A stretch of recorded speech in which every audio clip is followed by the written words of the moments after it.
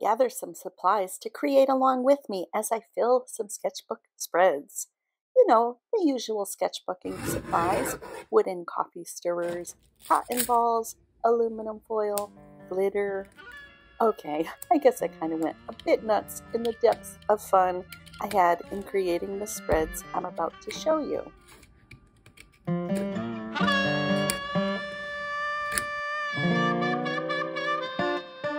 I recently completed my second year of creating in sketchbooks. Thank you so much if you've been following along. For me, sketchbooking started after I decided to give up crafting dioramas. I no longer wanted to make big, bulky things that I then had to store in my house somewhere. So I started scheming for ways to fill my sketchbooks. But I miss crafting. So I decided to make a little wooden fence out of real wood to live in my sketchbook.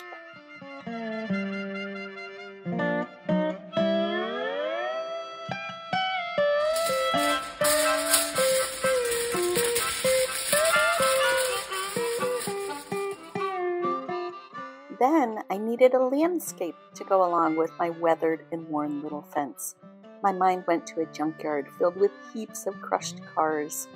It was time to bring some aluminum foil into the mix.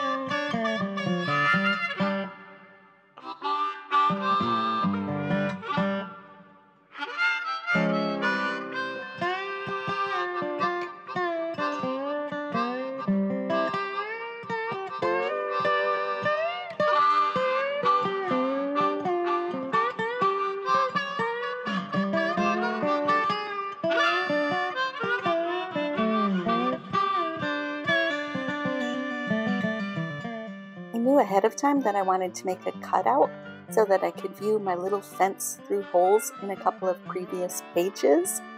I didn't know what to create on those previous pages, but that would be a problem for future Marcy to deal with.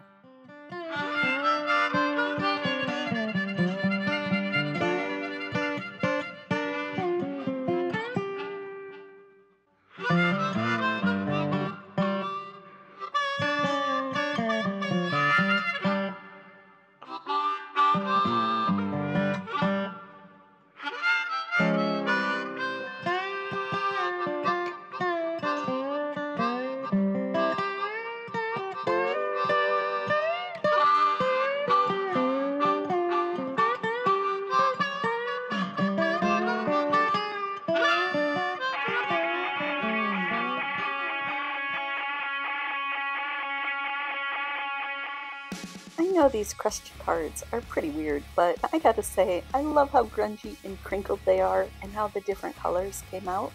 So I stacked them up and glued them on in.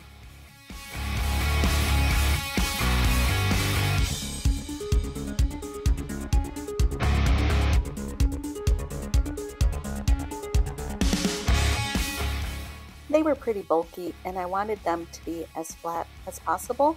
So I used my tried and true method of pressing them under about 40 pounds of old pennies. I've been lugging this jug of pennies around for a couple of decades.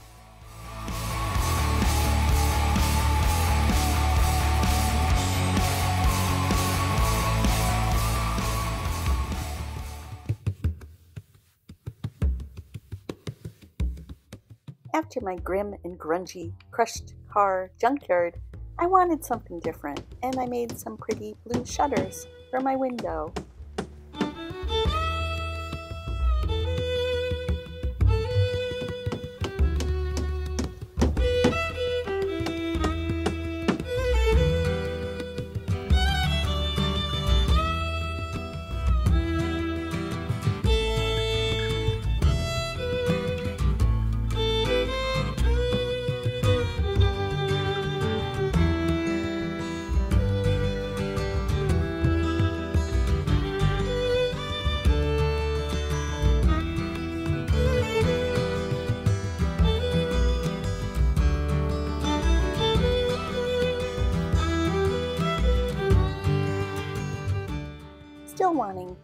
pretty up the vibe, I decided to make a meadow filled with some sheep for my middle spread.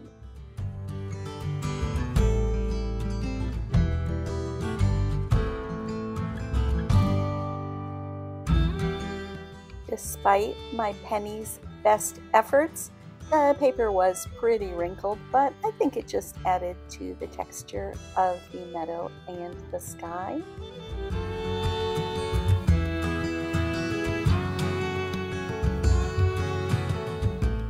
The poor paper was struggling though, and I gave it a little TLC with a hairdryer.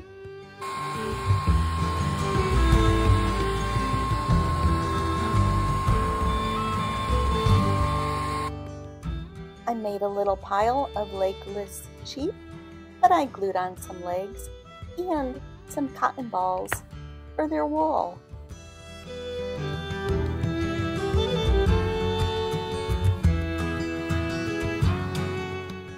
Here's a little lamb, another little lamb, and their mama.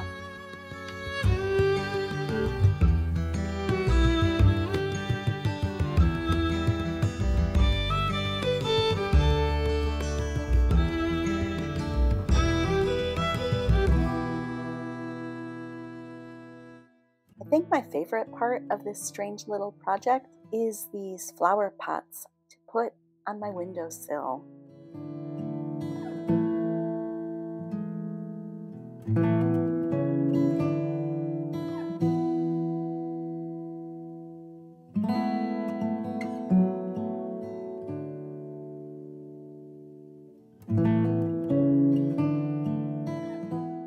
Ooh, these bright acrylic colors in the sunshine.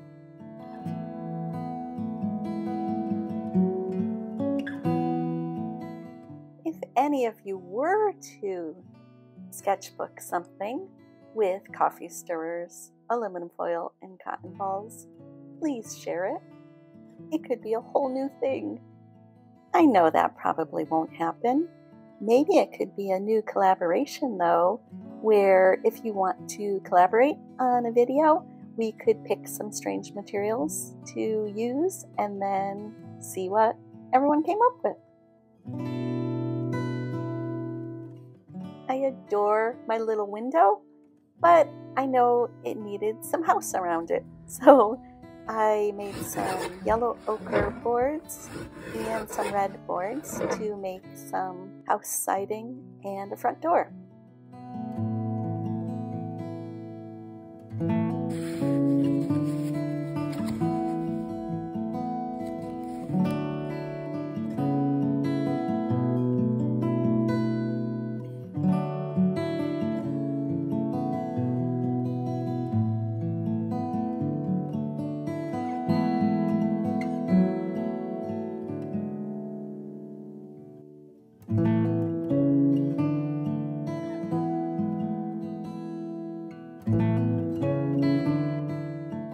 You can spot a little glimpse of an extra sheep there that I glued down.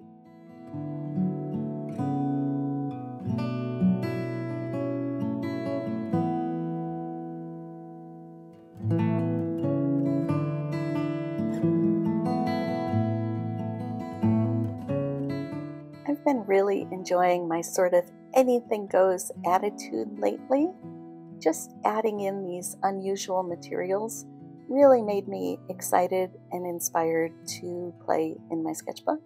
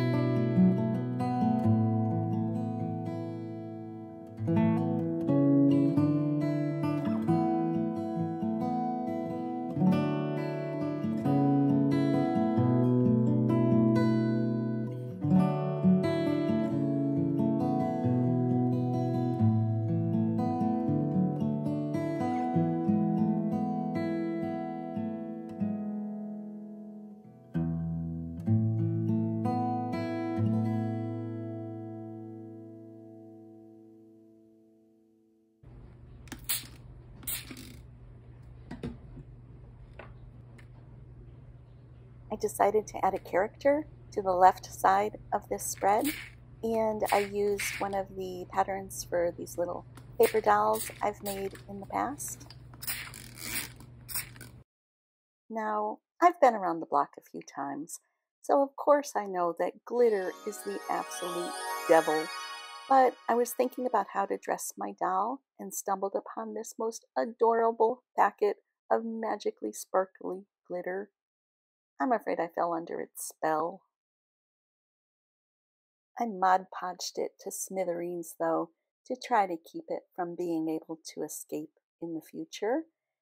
And then when I still wasn't so sure that I was safe from it, I polyurethaned the bejesus out of it. The glitter is still getting out, though. I added a tree branch to cover up the sloppy edge of that house. And about this point, I realized that my character is a disco queen and that she needed to be picking an apple from the tree branch in the yard.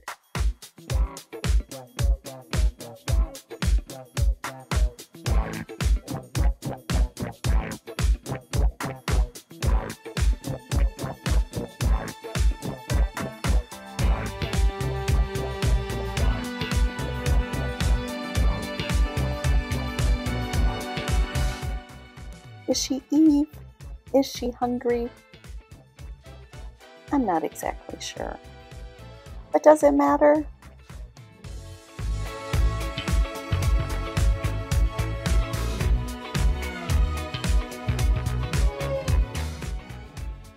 I would love to hear what you think of my little strange adventure, and if you might want to do a collab with me where we pick out some unusual materials to create something new in a sketchbook or out, please let me know. I think that would be really fun.